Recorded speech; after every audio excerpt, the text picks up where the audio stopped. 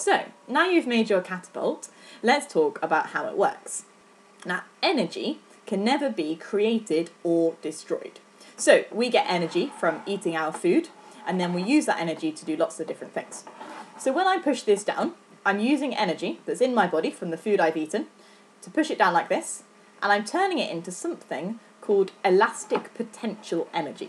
Now that just means when you've stretched something like an elastic band or a spring and you haven't let it go yet, we say it's got elastic potential energy, which means that it will do something as soon as we let go.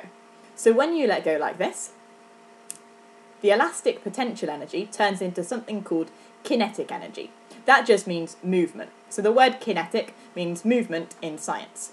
And what happens then is that energy is transferred to whatever you've put in your spoon, and when it flies, it will make that object fly. Now in a moment you're going to be making some seed balls if you haven't already, and we're going to be using your catapult to launch those seed balls.